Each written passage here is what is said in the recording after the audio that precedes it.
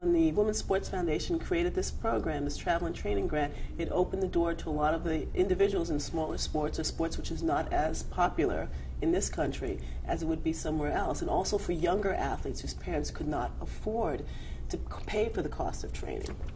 The biggest obstacle I had to overcome in my career is a lack of money. It was difficult because I had to really work a full-time job and try to get the hours of training in and travel to Europe to compete. If a tournament was on a Saturday and Sunday in Europe, I could only leave a Thursday. I couldn't leave Monday and train the week there within that country and then compete. So I was always arriving jet-lagged. I always had a very limited amount of money for food, and I always had to fly right back to work. So it really was funding. Funding was the biggest obstacle, I would say.